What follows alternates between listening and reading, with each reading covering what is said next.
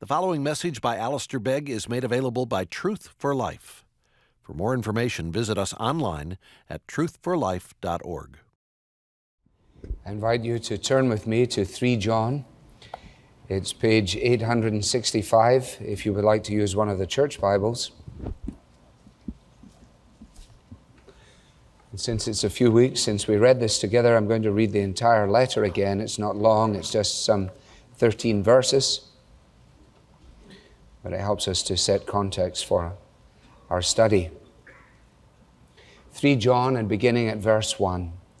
The elder, to my dear friend Gaius, whom I love in the truth. Dear friend, I pray that you may enjoy good health and that all may go well with you, even as your soul is getting along well. It gave me great joy to have some brothers come and tell about your faithfulness to the truth and how you continue to walk in the truth. I have no greater joy than to hear that my children are walking in the truth. Dear friend, you are faithful in what you're doing for the brothers, even though they're strangers to you. They have told the church about your love. You will do well to send them on their way in a manner worthy of God. It was for the sake of the name that they went out, receiving no help from the pagans. We ought therefore to show hospitality to such men so that we may work together for the truth. I wrote to the church, but Diotrephes, who loves to be first, will have nothing to do with us.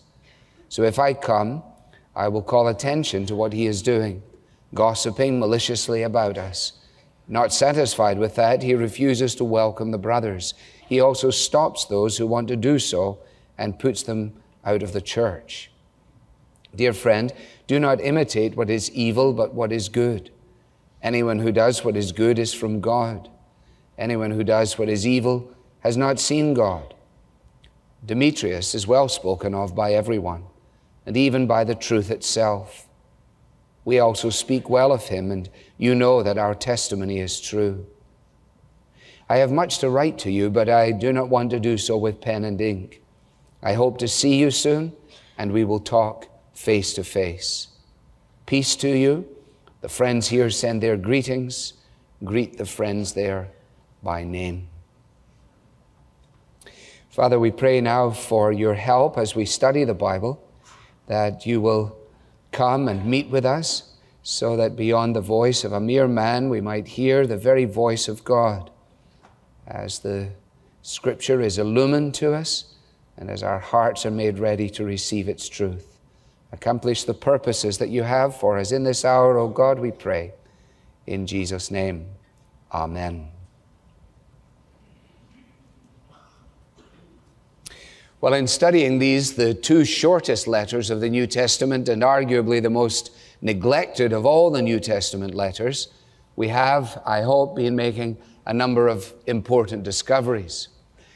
Not the least of all is which, that as John addresses this fledgling congregation in the early church, it becomes apparent that his concern for them 2,000 or more years ago from now is really nothing other than the concern that is in the heart of every pastor for their congregation at all points in history.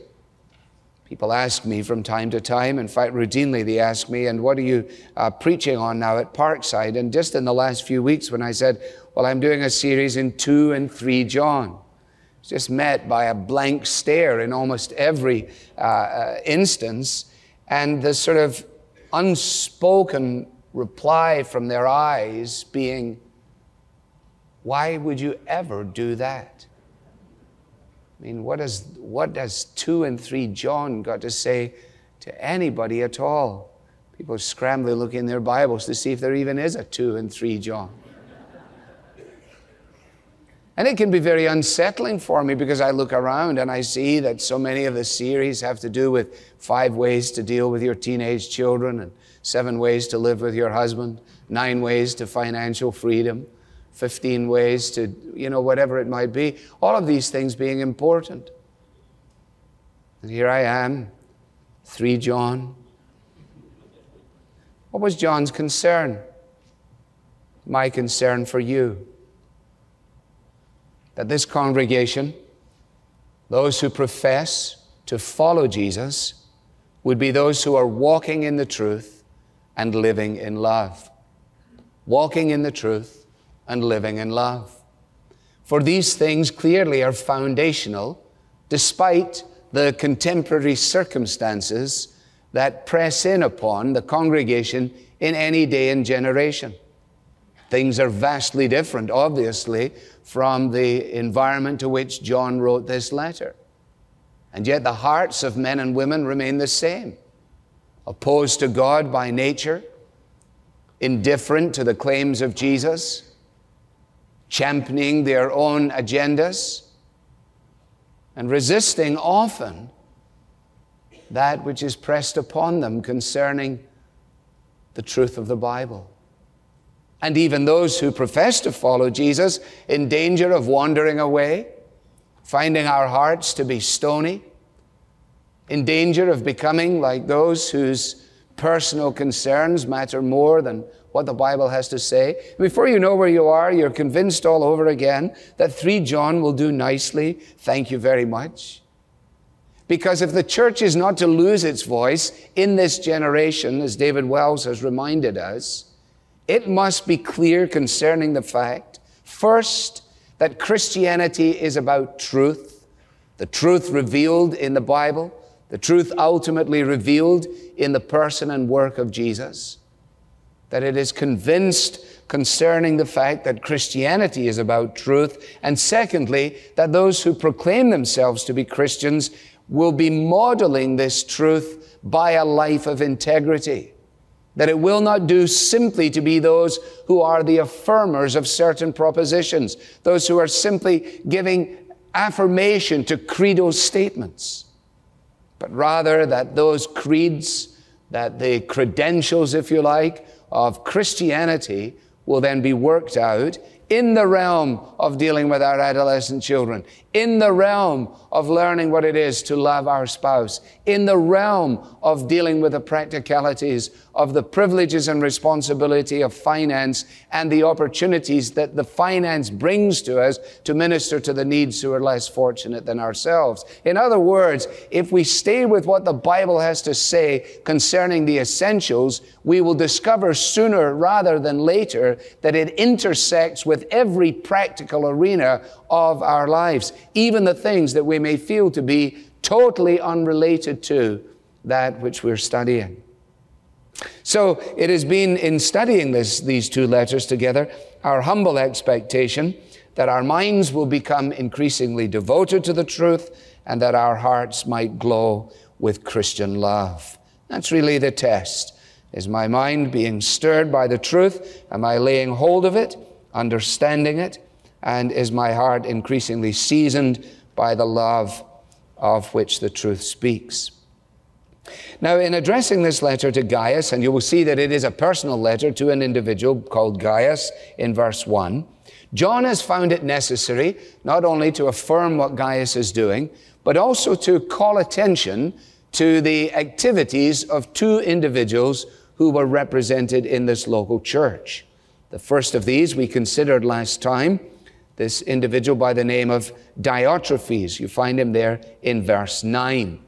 Sadly, the reason that Diotrephes gets a mention is because of his bad attitude and his poor actions. It isn't simply that his activities have an effect on other people, but it is that his activities provide some kind of evidence of where this man is in relationship to what it means to follow Jesus and to obey his commands. He is obviously an aggressive member of this congregation. He clearly has a forceful personality, and by dint of that combination, he is able to hold other people in the sway of his own opinion. And on account of that, he is given, as it were, 3 red marks by John in this letter. Depending on where you grew up and how old you are, you may understand getting 3 red marks. I grew up in the era where you presented your material in what we called a jotter or a booklet, and the teacher took it out, and you agonized to see what it would look like when it came back. And what you didn't want to see were red marks, because they were usually crosses and they indicated the fact that something had gone wrong. Well, here you have these 3 marks. We've noted them. I mentioned them in passing, not to go back through them. You will see them there in verse 10. Number 1, bad mark, he slandered John. Notice, I will call attention to what he's doing, gossiping maliciously about us. That is slander. Instead of that which was commendable, that which was encouraging, that which was profitable, that which was of good report coming out of this man's mouth, no, he was a slanderer. Secondly, he gave a cold shoulder to the missionaries.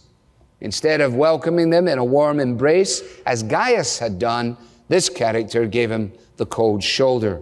Thirdly, he excommunicated the loyal believers. 3 red marks against him. Not a good example to follow. And that surely is the significance of verse 11, where John says, dear friend, that is Gaius, come on now, Gaius, don't imitate what is evil. And I think the inference is, don't do what Diotrephes has been doing, but instead imitate what is good. And then I'm going to give you an example of someone who's doing good, namely this gentleman by the name of Demetrius. So last time we considered what we referenced as the condemnation of Diotrephes in quite a hard and striking study. And we come now to our final study, which concerns the commendation of Demetrius.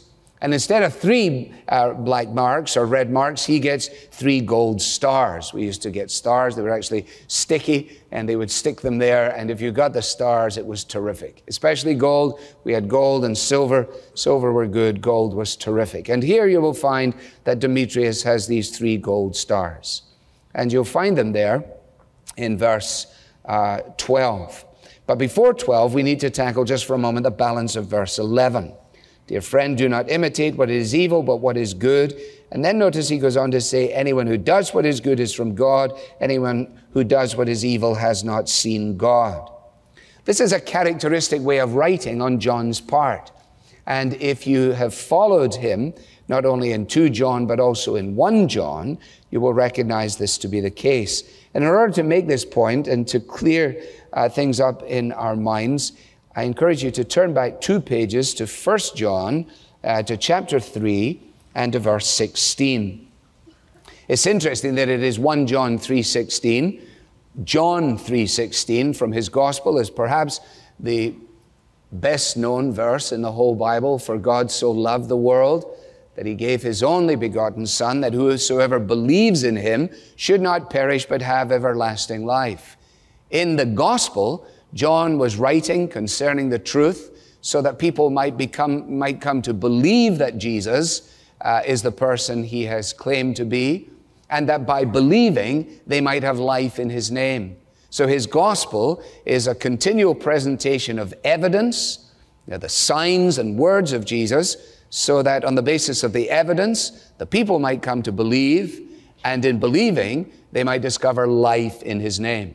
So John is very, very clear that the way to know God, the way to see God, is through the person of the Lord Jesus Christ, in coming to know him as a friend and as a Savior.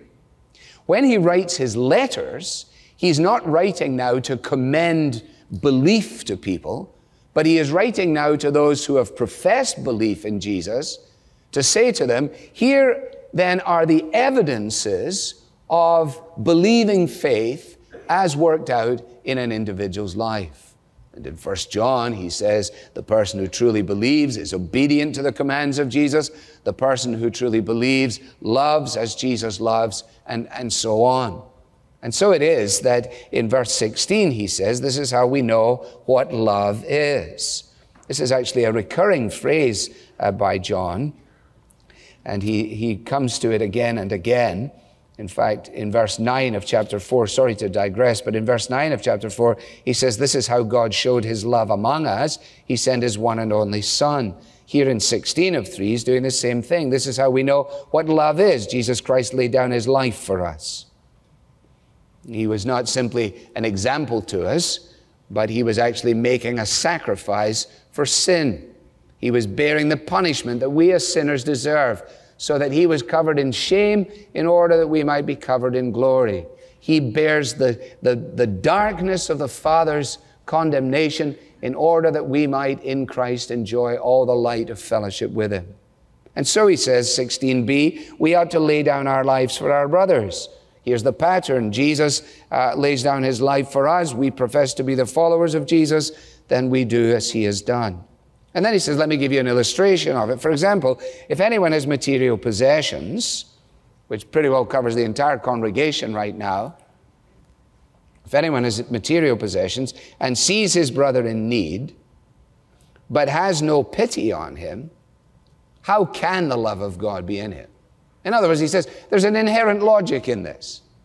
Here we have somebody who has discovered, they say, that God is love, and that love has been expressed in the giving and the self-sacrificing of Jesus. And now, having entered into the benefits of that and enjoying the privileges of material possessions, I now look on those who are in need, and I don't even care. It's like, well, hey, what did you do? What's your deal?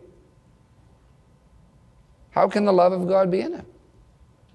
Dear children, he says, advancing the ball up the field, let us not love with words or tongue, but with actions and in truth. This then is how we know that we belong to the truth, and how we set our hearts at rest in his presence whenever our hearts condemn us. For God is greater than our hearts, and he knows everything. In other words, says John, come on now, become what you are. Become what you are. Look at what you have become in Jesus. Now become what you are. You are this. Now be what you are. Ethics is become what you're not. Self-discovery is, look inside yourself and find the answers.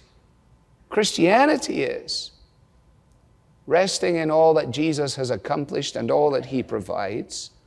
Live out the life of Jesus in practical ways.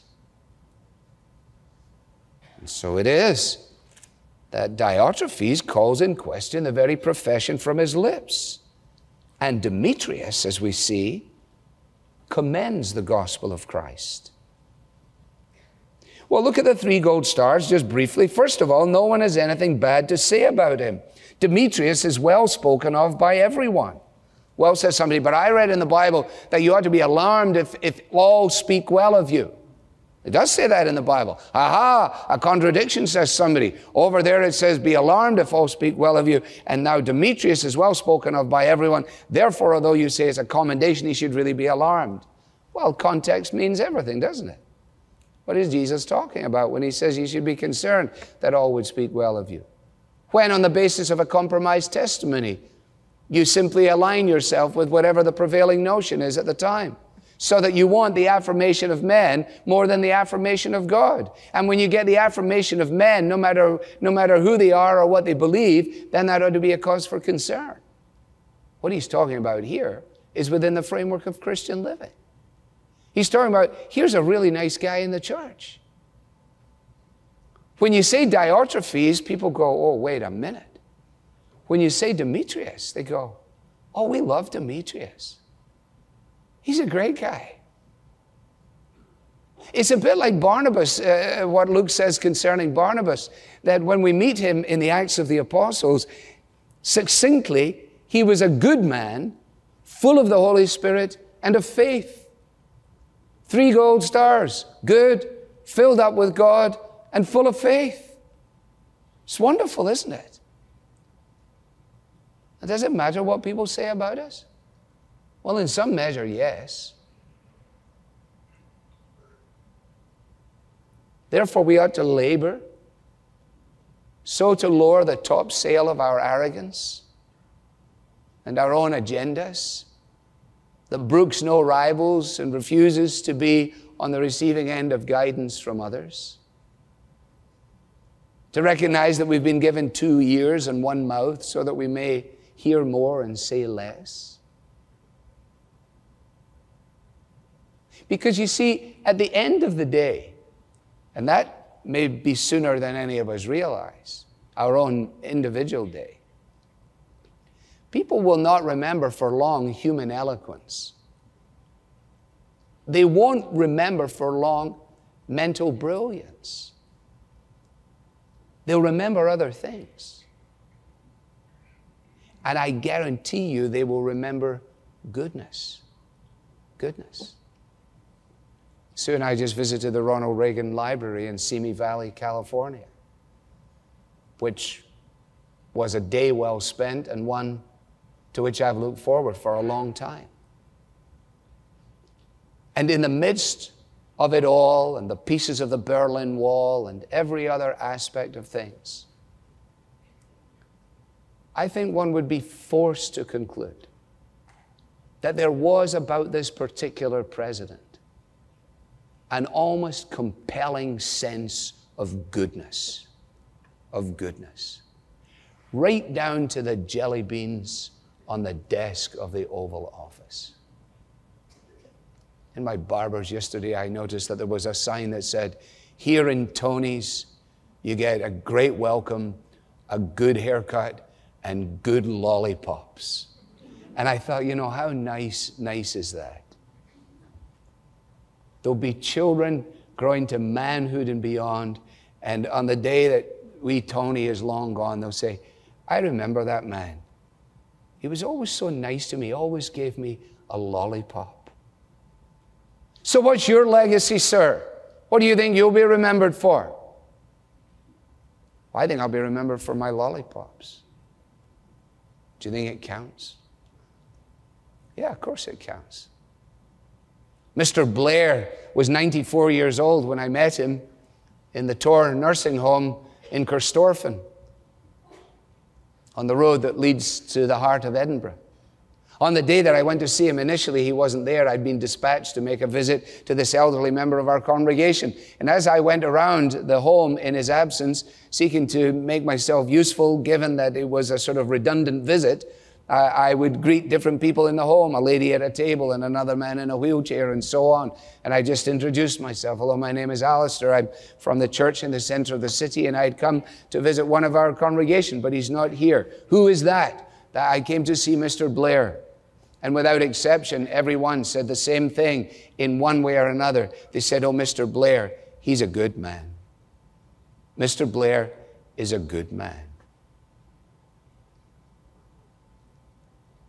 Isn't it very strange when you read the history of evangelicalism, that evangelicalism at some points along the journey referred to people as do-gooders in a disdainful way? You know, well, they're just do-gooders. Pardon? Yeah, they're just do-gooders, you know? Yeah. Aren't we supposed to do good? Isn't the Christian to be eager to do good? That you would teach these things to people so that they will be eager to do good?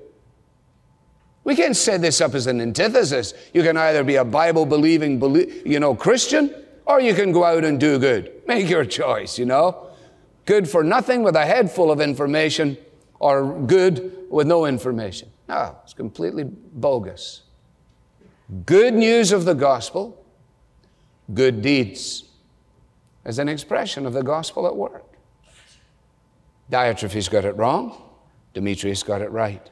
Gold star number 2, the facts confirm this assessment.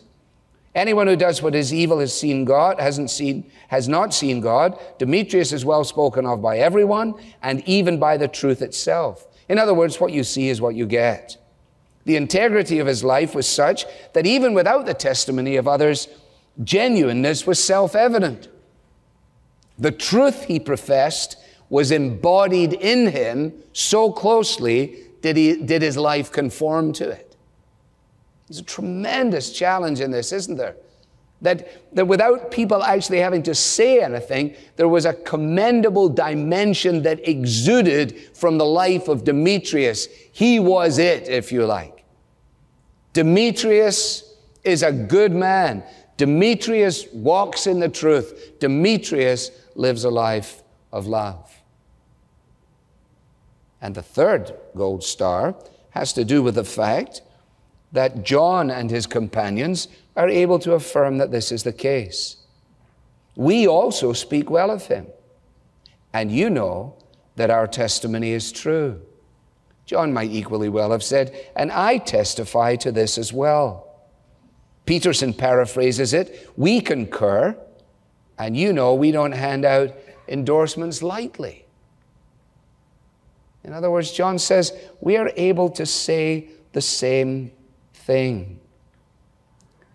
Now, I think that probably what is going on here says more about the notion of truthfulness than it actually even does about Demetrius' testimony. And let me just explain to you what I mean by that. We also speak well of him, and you know that, what? Our testimony is true. This is a very Johannine statement. If you know your Bible, you will know that he begins 1 John in this very way. Listen to how he begins his first letter. That which was from the beginning, which we have heard, which we have seen with our eyes, which we have looked at and our hands have touched, this we proclaim concerning the word of life. In other words, he says, we bear true testimony. We are asking you to walk in the truth. We rejoice when our spiritual children walk in the truth. And therefore it is imperative that you understand that our testimony is true. Remember, there were all kinds of characters going around in the first century who were false prophets and false messiahs. They were false Christs. They were phenomenally eloquent. They had gathered crowds after them. And the early first century church was in danger of capitulating to the stories told by these individuals. Indeed, when Paul writes his last letter to Timothy, he says to them, you must be on your guard, Timothy. You must guard the good deposit of the gospel. You must preach it clearly. You must understand it properly. You must live it rightly. Why? Because the time will come when men and women will not put up with sound doctrine, but they will gather around them a great number of teachers to say what their itching ears want to hear. They will turn away from the truth and turn aside to myths, to mythologies. And as a member of the Parkside congregation, your uttermost concern must be, are we dealing in the realm of truth?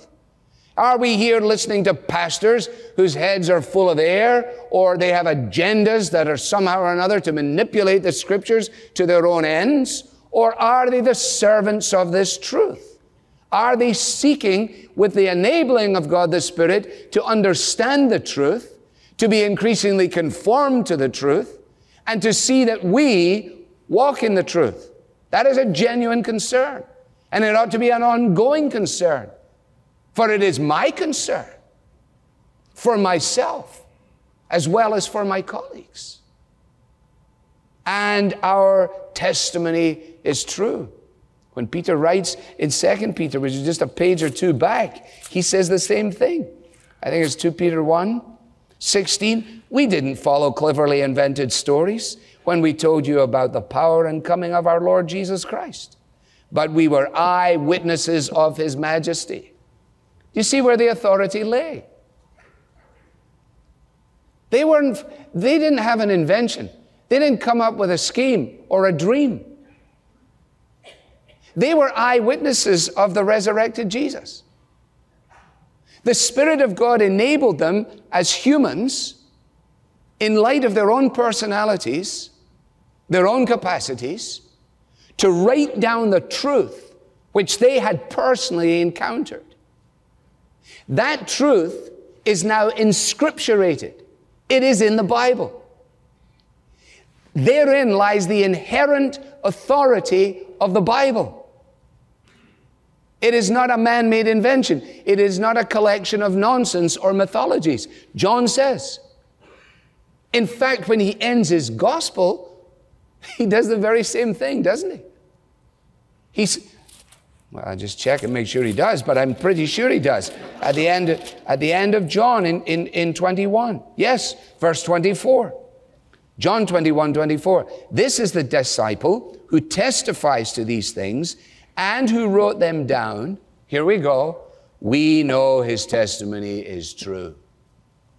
We know his testimony is true.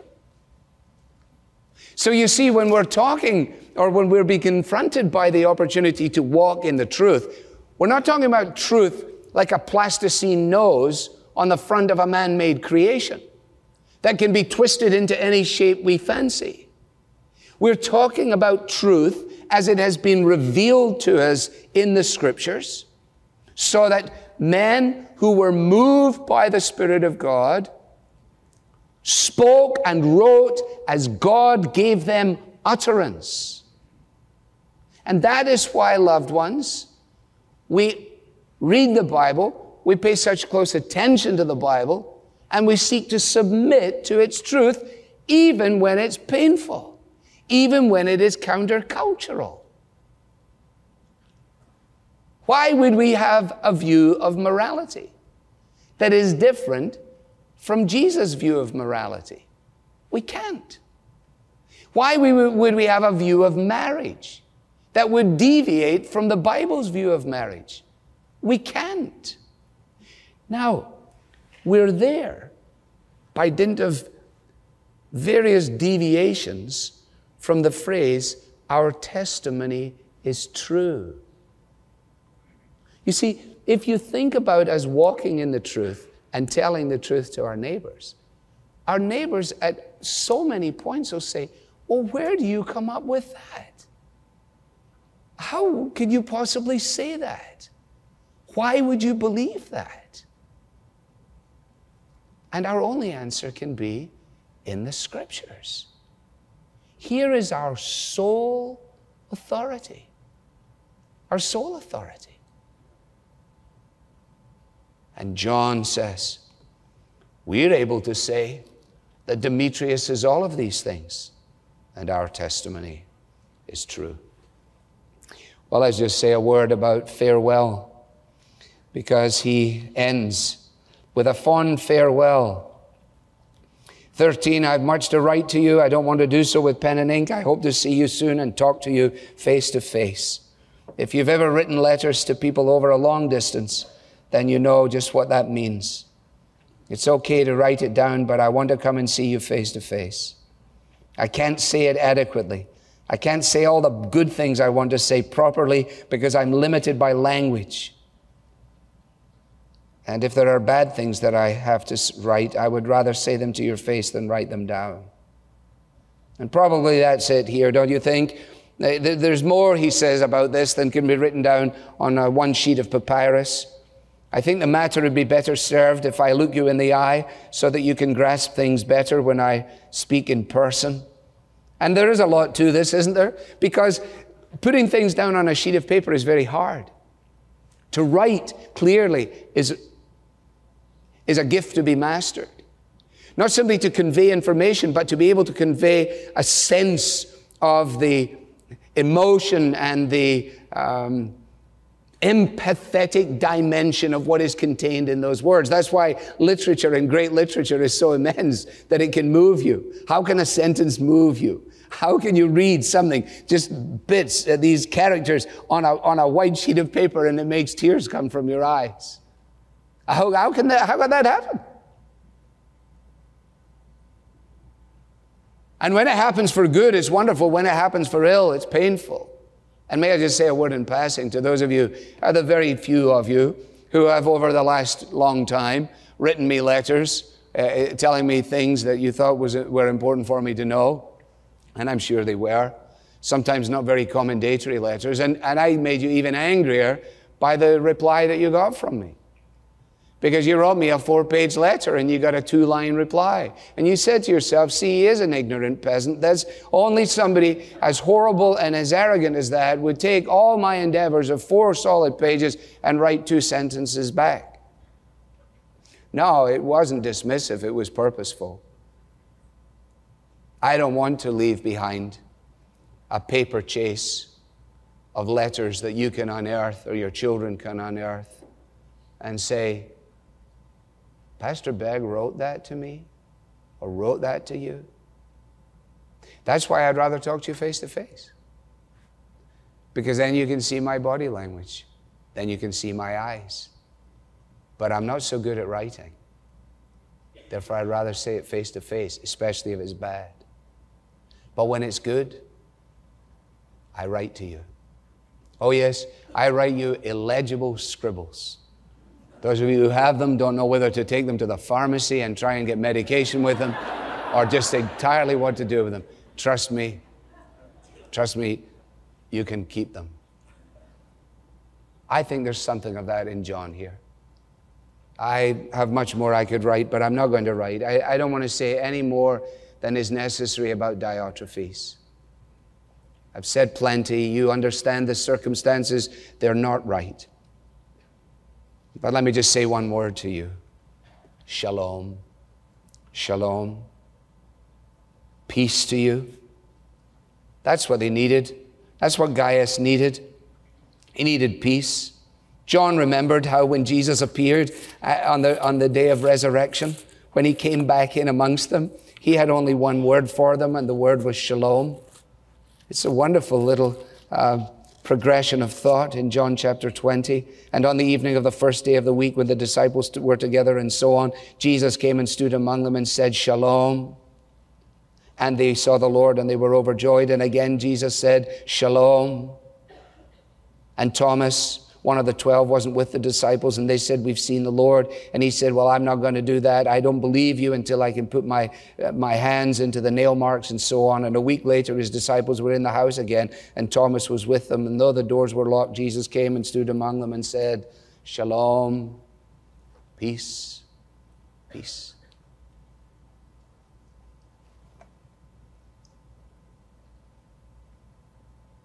Well, you've got a character like Diotrephes throwing his weight around, and your name is Gaius. To be reminded of peace, to receive a blessing of peace, is a great blessing. And just a word to notice the final two sentences. The friends here send their greetings. Greet the friends there by name. In other words, the greetings go two ways. We are on the receiving end and we are on the giving end. Friendship matters, doesn't it? Mattered a great deal to Paul. That's why he says to Timothy, Timothy, try and get here before the winter.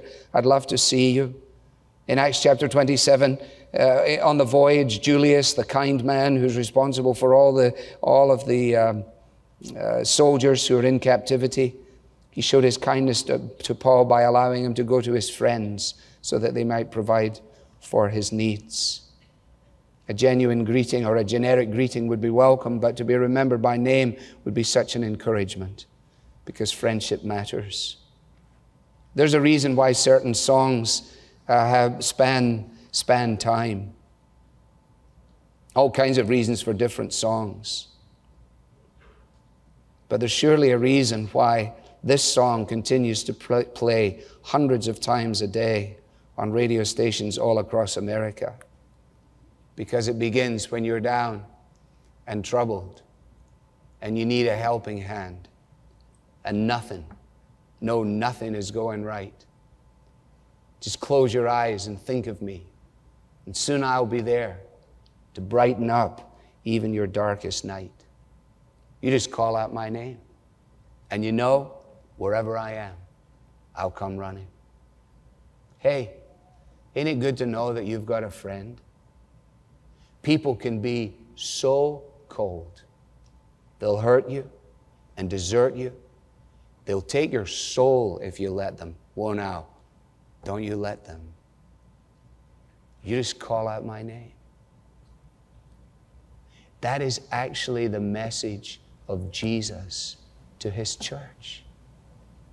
When you feel yourself to be friendless, he is a friend who sticks closer than a brother. And when we have been less than friendly, and the evil one accuses us, our only solace is to be found in the fact that Jesus is a friend for sinners. And so I turn to him. And so do you. Because he's the one, as a shepherd, who calls us by name. And he leads us out. And he leads us in the paths of righteousness for his name's sake. In other words, He leads us in such a way so as to find us walking in the truth.